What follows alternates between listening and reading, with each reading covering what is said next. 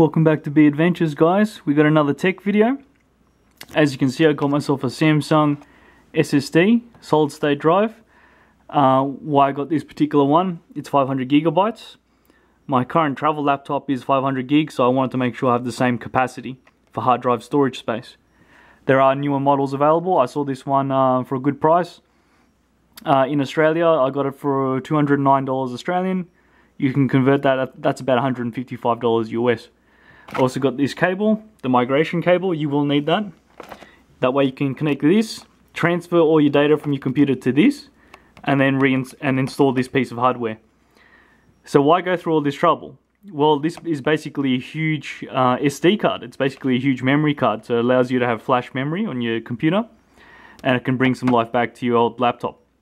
And that's pretty much one of the best and pretty much one of the only upgrades you can do to a laptop besides RAM. Now, my last video was a RAM upgrade, but this had not arrived yet. I'd ordered this this stuff, and hadn't arrived. Otherwise, I would have done it together. So this is the next stage.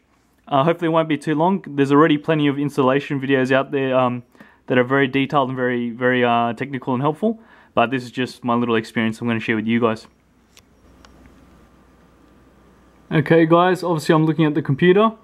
Now, as you can see, we're on the Samsung website, and we're looking at the data migration software. So I'm going to download it. Okay. The point is, you will need this software.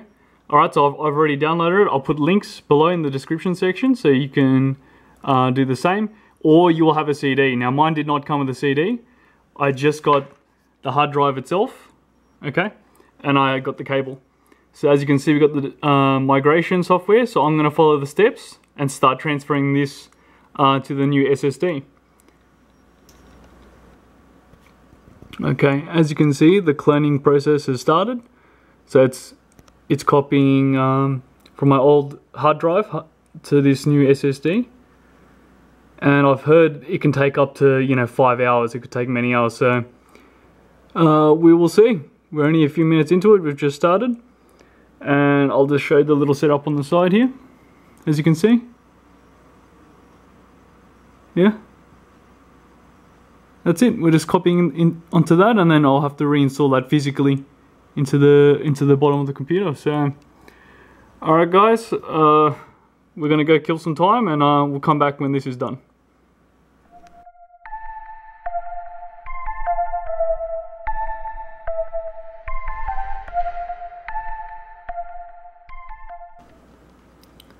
Okay, guys, as you can see, the migration is complete.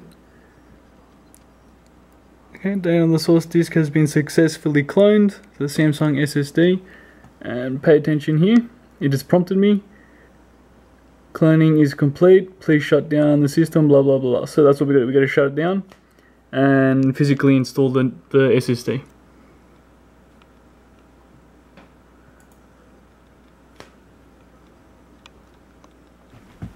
Okay, guys, at the work desk, I'm going to perform the transition now, or the swap, or the install, whatever you want to call it. Okay, so here's the SSD. Now, for those who haven't figured it out yet, SSDs are a form of flash memory. Just like a memory card or a USB, let me show you. Just like one of these memory sticks. Okay. And it's electronic memory, and there's memory modules inside here. So it's the same concept, just that, of course, it's bigger. What's great is this is an enclosed unit. See, it's got a case, so it offers some protection, but just be careful not to touch those gold pins. Those gold areas, you don't want to get ESD, electrostatic discharge. So I still have to be careful. I have washed my hands. I'm not wearing gloves this time because of that, because it's enclosed. So, to start, I'm going to take out my battery. Okay.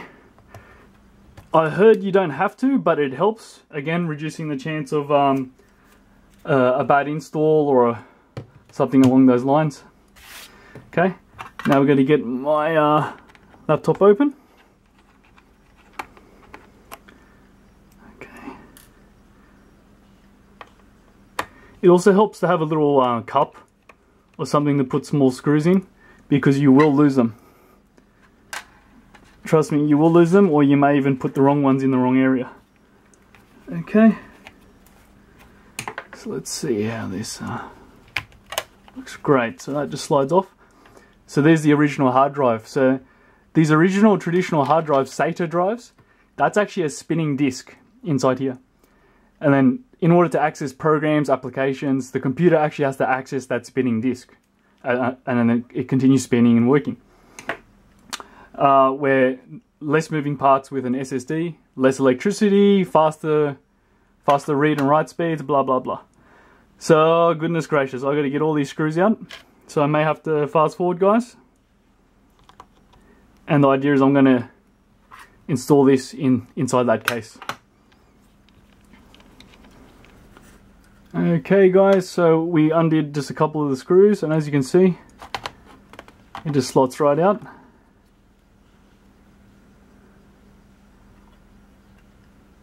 Okay, so I've got to continue taking these screws out and then put this inside here to replace it.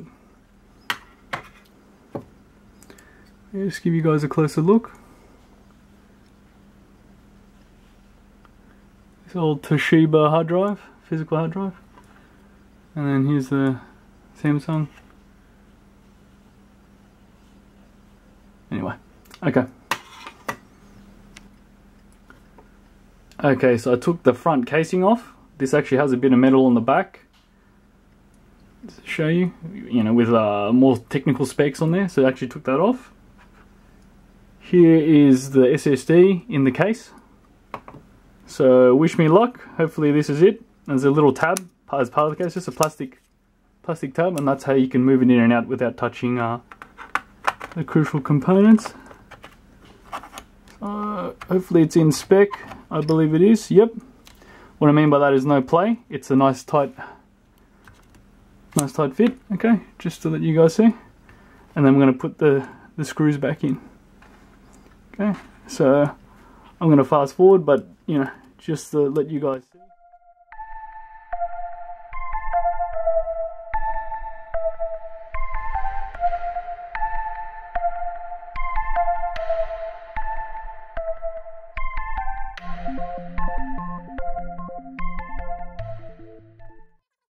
Okay, well, the computer's working at least, so at least I didn't destroy it.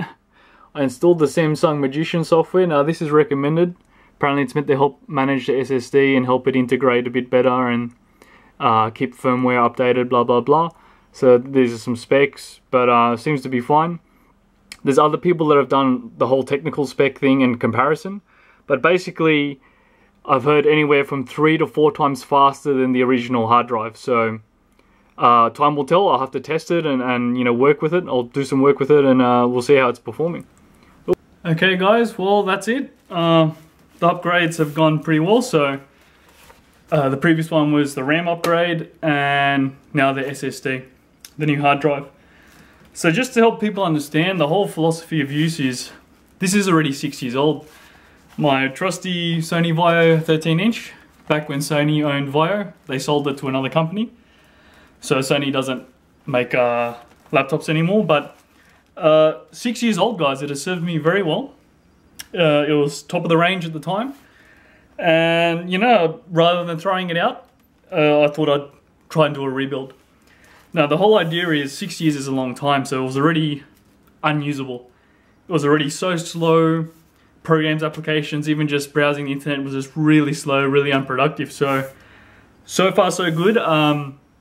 I did some work with it last night just to see how it would perform, and it did okay. Like, it was back to like it was new again, back to like brand new. It wasn't super fast, but it was definitely usable again. So it wasn't like, oh wow, super fast, because it's already an old. That's reality. It's still an old computer, but at least it's usable again, so I can do some work with it. Definitely travel with it. My main concern was if the hard drive failed while traveling. So imagine while traveling, that would really suck. And I might lose, videos, photos, and all those pictures that I take while traveling. So that's why I wanted to get it done now while I have the opportunity, and also, like I said, keep using a perfectly good laptop rather than wasting money or being wasteful and just Yeah, brought some life back. Brought some life back to it. So let me know if you guys found it helpful. Let me know if you guys have done SSD and RAM upgrades too. You know, I hope it was helpful. And like I said, I'll just keep using it and we'll see how it goes. Alright guys, thanks for watching. Thanks for subscribing. And I'll see you in the next video.